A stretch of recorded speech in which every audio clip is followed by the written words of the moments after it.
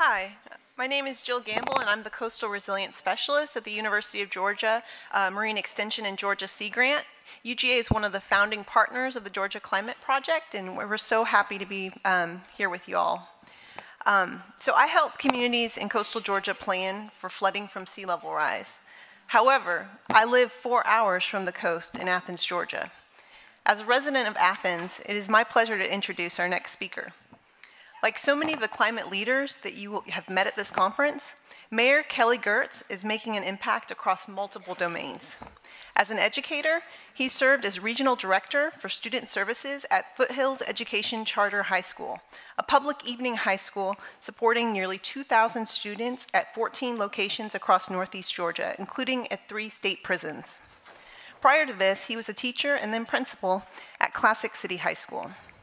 Mayor Girtz first ran for office while he was teaching, and after serving as a county commissioner for the last 12 years, he was elected mayor of Athens-Clarke County in January 2018, in 2018, taking office in January 2019.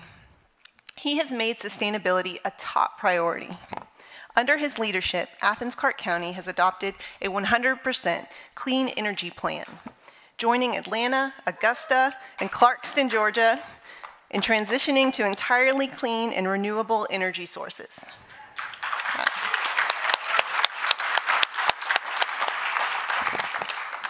This plan is already being put into action, as earlier this year, Athens-Clarke County dedicated a new solar array, which is expected to produce 1 million kilowatt hours per year. Just this week, Athens-Clarke County voters approved a package of $15.8 million to fund the equipment and technology needed to support this transition to renewable energy. Yes. We are so grateful to have him here. Please join me in welcoming Mayor Kelly Girtz.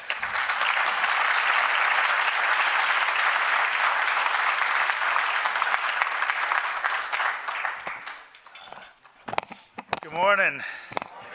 I feel a lot like Tim, like we should have gone home about 20 minutes ago.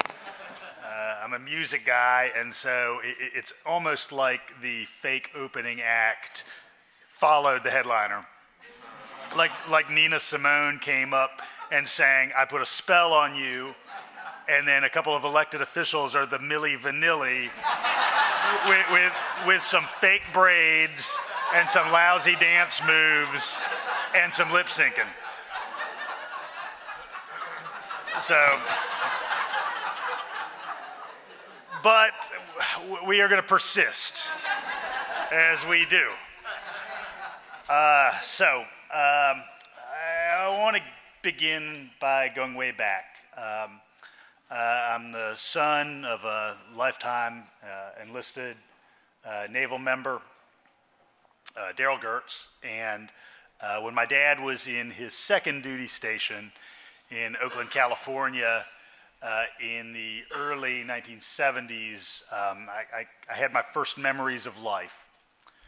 And I think one of my very, very first memories of being in this skin, on this planet, was holding my mom's hand as a probably 2 or 3-year-old, walking down the street in Oakland, California. And every day, we'd walk by this set of row homes, and at the very end of this row home was a fence surrounding a small yard, high fence to a 2-year-old. And just over the top of that fence, I could see the bow and the mast of a boat.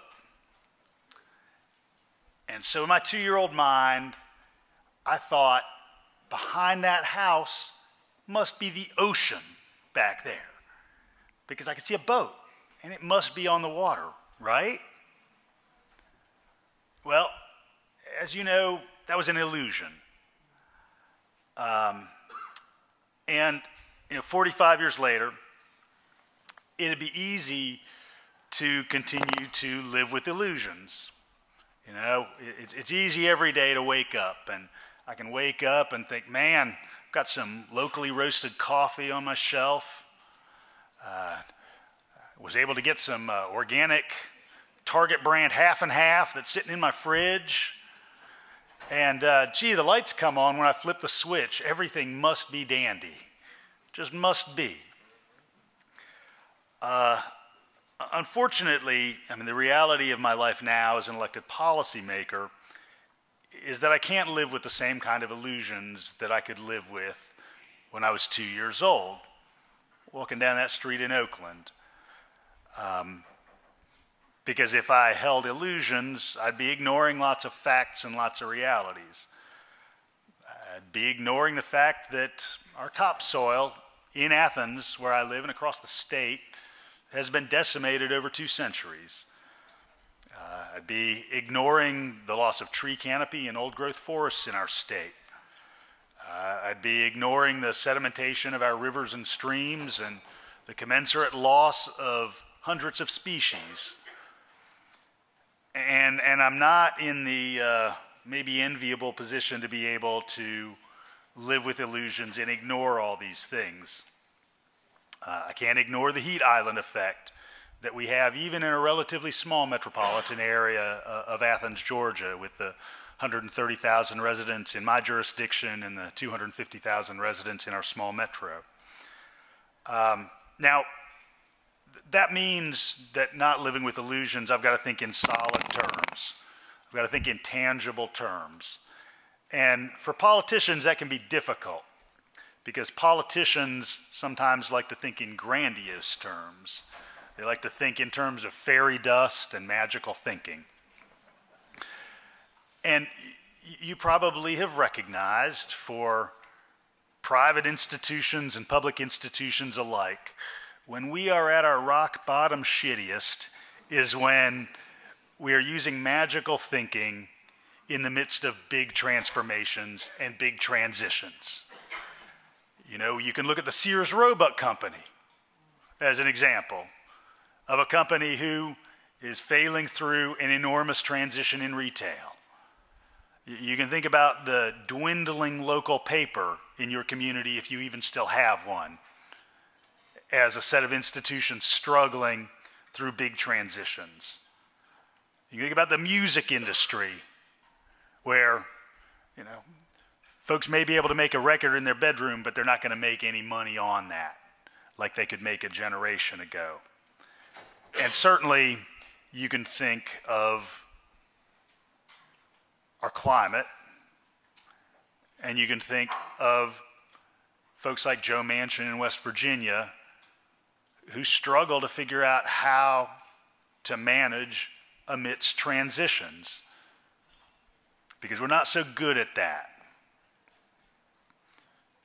You look at what could have been true 30 or 40 years ago when everybody saw the future coming. Yeah, I'm so grateful for the work of Tim and his colleagues getting us off of coal in this state, where there's been a dramatic reduction in its use.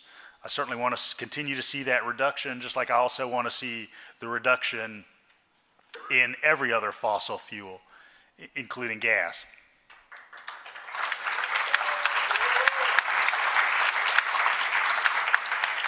But these transitions are going to mean we have to think in real, solid, tangible terms.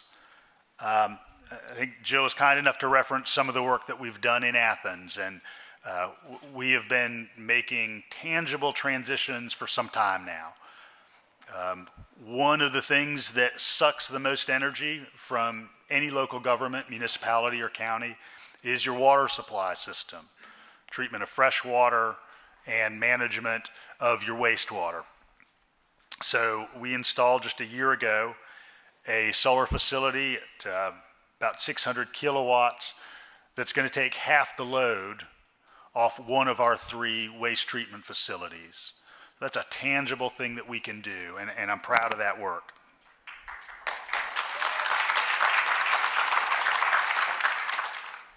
We have to put plans in place to extend that work, though. And it's not going to fall from the sky like manna from heaven. It's not going to land on my front porch like a meteor out of the space. It's going to take real planning. I'll just admit to you, I'm standing up here, I'm kind of the imposter in local government. And we have a great gentleman, Andrew Saunders, who is our sustainability officer in Athens-Clarke County, who is the real deal. And I've worked with Andrew, and this fiscal year we're spending $70,000 to have his office and some other consultants who are also the real deal put together those tangible steps that are going to make sure that we lead to completely coal-free energy in the 2030s and a completely fossil fuel-free transportation system by 2050. Thank you.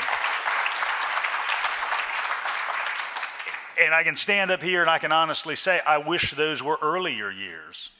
I wish we were there already. We need to be there already.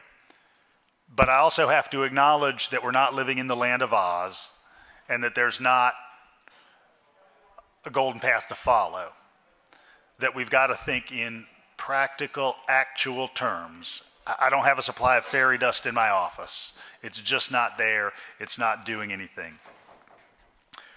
So I'm very excited that 78% of those folks who turned out to vote just 3 days ago on Tuesday approved the tangible dollars, the nearly $17 million that we are going to be able to spend over the next decade transitioning to completely coal-free energy in Athens, Clarke County.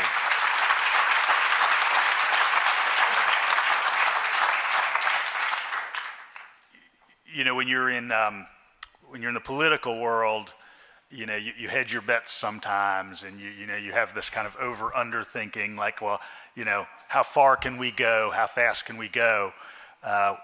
What's exciting, I think, parallel with what the PSC has seen, is that we started with a $10 million conversation over a decade, and we ended up with nearly $17 million over a decade.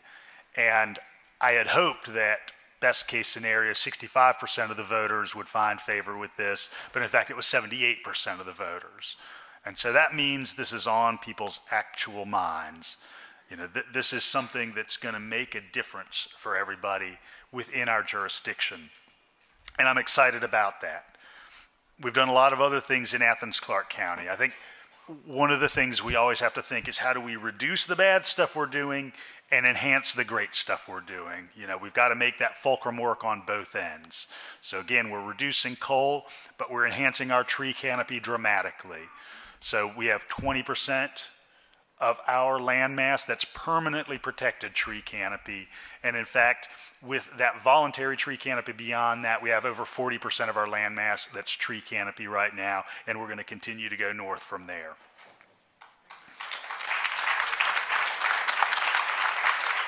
We also have to deal with the very tangible reality that we have a lot more people living in our jurisdiction.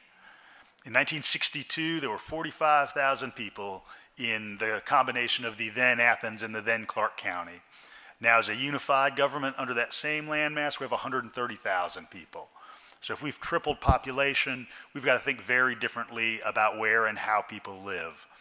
So we're going to be dramatically increasing some density opportunities within Athens, Clarke County to make sure people are clustered close to the amenities and the resources they need, close to schools, close to grocery stores, close to parks, and that this is going to enhance the efficacy of everything in our community, enhance our economy, enhance our public transportation system. But that doesn't come without challenges.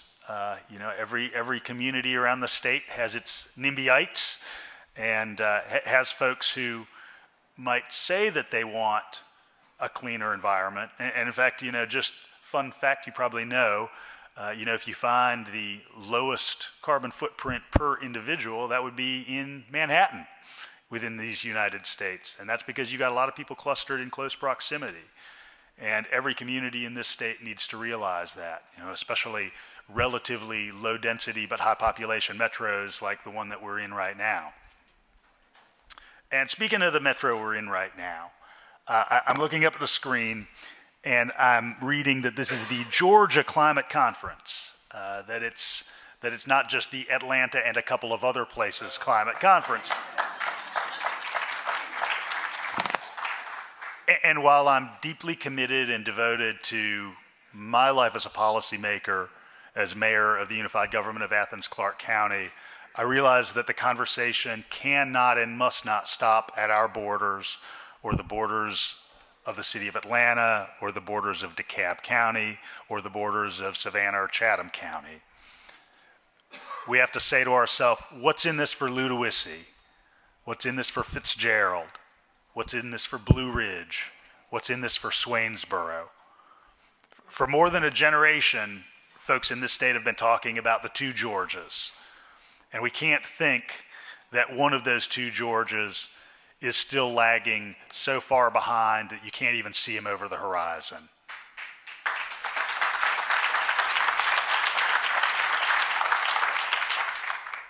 In the last job that I was in before I was in the mayor's seat, I traveled all over the state supporting public educators, particularly those who were setting up evening high school programs in non-traditional settings. So I'd find myself at these conference centers all over the place. I've traveled down Highway 441. If you pass Dublin coming from my part of the state, you find yourself near the Little Lochmulgee State Park. And if you find yourself on that stretch of Highway 441, you can read these sort of moldy signs on the side of the road that call that Georgia's high-tech corridor.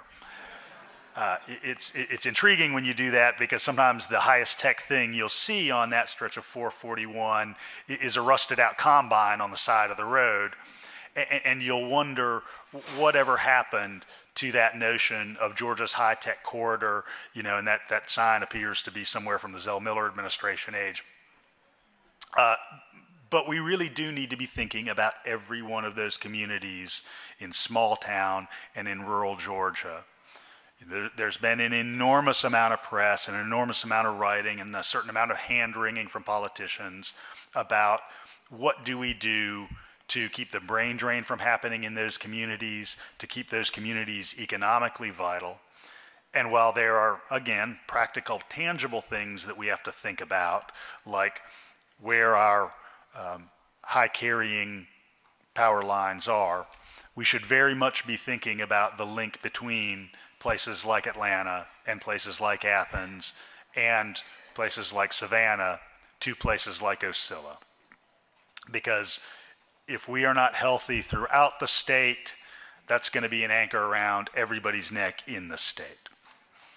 So I really appreciate everybody being here. I appreciate so much the programming schedule here today with the headliner right plunked in the middle and two elected officials to follow. I appreciate every one of the educational institutions who's part of this. Particularly glad that the Ray Anderson Foundation was a sponsor of this event. If you're not familiar with Ray Anderson, he was a true giant in this state, a gentleman who in his life, prior to his sad early death, demonstrated that you can actually earn a buck and do transformational things in the economy. If you've not had the opportunity to view it, you can go online and you can watch Ray talk about that illusion that I talked about earlier.